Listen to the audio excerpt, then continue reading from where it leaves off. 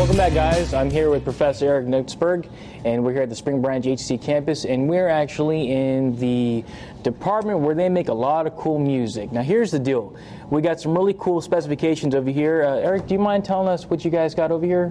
Sure. This is our MIDI 1 facility where the students are going to take in the first semester, and we have 12 workstations here.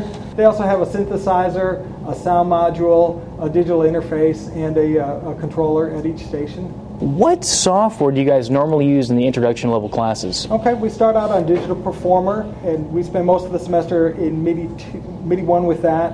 And then we take a little look at MIDI and Logic Pro as well, which is a very modern, very powerful software as well. We have a about 1 year program that's a certificate in audio engineering that they can get, and they can get that along the way to an associate's degree. So usually when you finish the program here, you kind of earned both a certificate and an associate's degree. What application do you have running here? This is Logic Pro. This is a great modern MIDI and audio sequencing and recording thing. We use it for sequencing. We use both hardware synthesizers like the Juno D that we have here, and the students actually have another sound module. And then this has a whole bunch of software synths in it as well. So and not only that, but it has a bunch of loops that we can use where we can use things. These are preset, by the way? They are. Let's see. And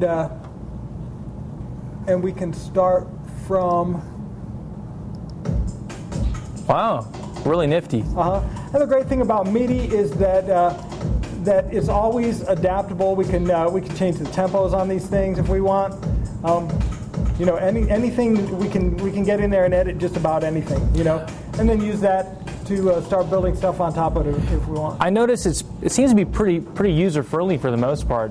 So what you got? You got 2 layers now over here, and you have the 1 beat, and you have an electronic piano. Yeah, and right now what I'm doing is I'm just building a project based on some loops. Okay.